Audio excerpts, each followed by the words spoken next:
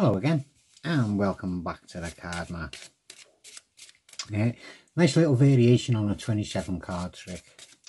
Can't do performance, do need a spectator.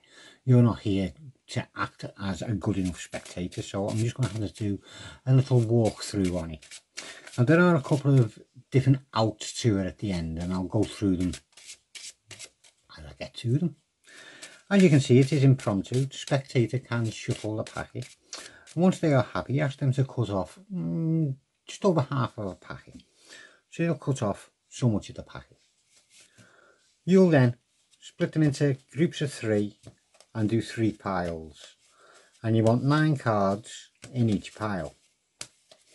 You don't say you want 9 cards in each pile. Oh, let's make that even. There we go. You just do it very casual, right? So you get 9 cards. Your spectator is then free to shuffle the packets if they want to, or just shuffle one, because they need to pick one packet. Say they pick this packet and they give it a little bit of a shuffle, and then you ask them to remember 1 card in it. So they'll have a look at the cards and they will look at, we'll go for a very easy one to remember. We'll go for the Ace of Spades, right? So the Ace of Spades is their selected card, for an example. That will then get put into the middle of everything, and your spectator is free to shuffle the packet. They are just remembering the Ace of Spades and they're shuffling the packet. You've no idea what that card is. They are just mentally thinking about it. Once they've done that, if you want to, get them to deal 3 piles. So they deal 3 hands down, 9 cards in each hand.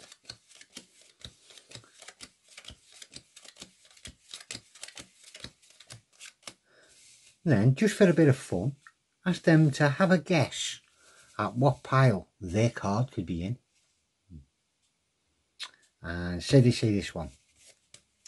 And you have a little look. And you go, well, you're unlucky, you didn't do it. Wasn't in that one. Was it in that one? And you go, no. And you go, you're really unlucky, you, aren't you? I guess it must have been in this one then. And to which they will say, yeah. You'll then put that packet in onto the top, sorry. It goes as the top packet, right? So put the cards together however you want, as long as the packet with their card in goes on the top. You then invite them to deal 3 more hands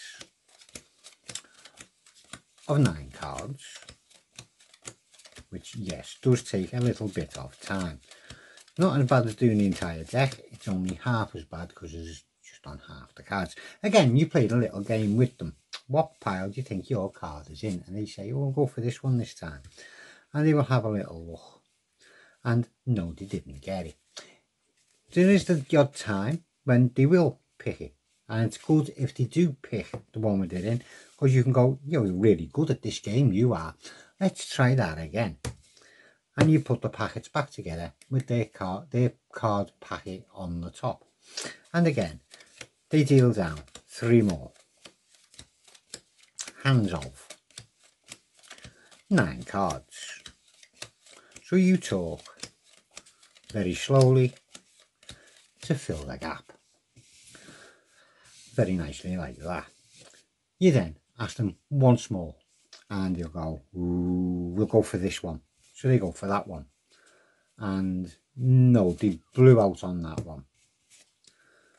In that one. And yeah. It's in that one. Now, you will notice at this point, if you count down 1, 2, 3, 4, 5, 6, 7, there's their card. It will always end up in 7th position after the 3rd go.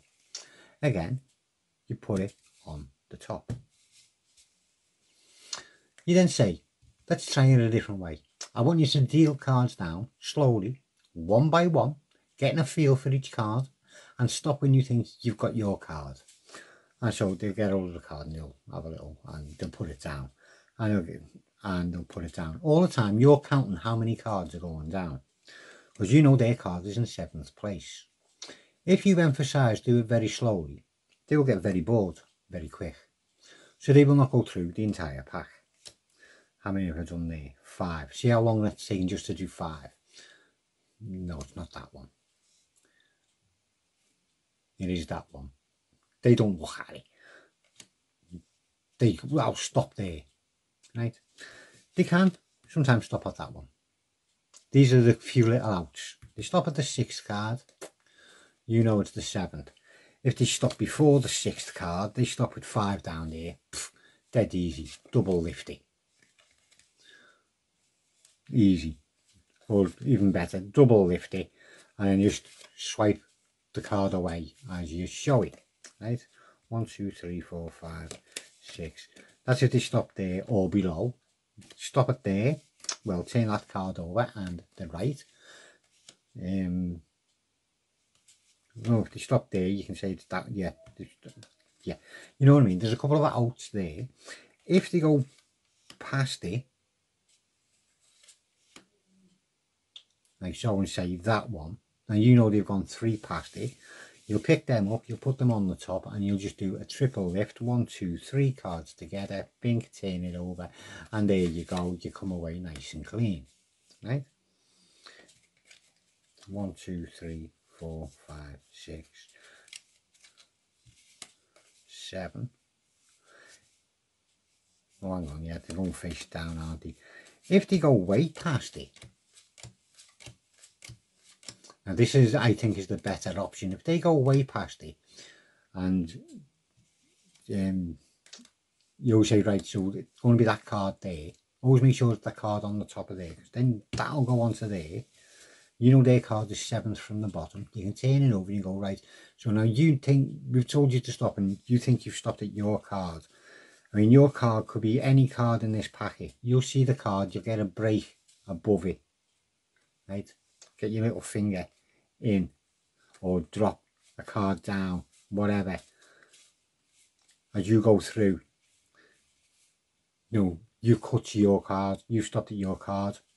As you're closing up, you'll get a break underneath their card, and then you just do a half pass as you turn it over and go, right, just do a little wave over there, what was your card? And then their card suddenly on the top, to which it'll blow them away, because they've just seen that somewhere down in the bottom of the packet. About that position, obviously with different cards around it. So all you're doing for the half pass, if you don't know, you're getting your break. As you're closing up, you're catching a break on it. What you're going to do is just lift the top packet up and pull it forward as you spin that packet out, and then turn that packet over onto the top of it as your hand is turning over. Okay, that's there, yeah. So you're just picking that up, flipping that over, turning that onto it as you pull it down, and they do their bit of whatever, and it's up on the top. So there you go, just an alternative way of doing the 27 card trick, with a couple of little outs in there, but a very nice way of finishing if you get them to actually go past their card. Yeah, anyway, shut your face, get off, I will. I hope you enjoyed it, or some enjoyed it. I'll see you again soon.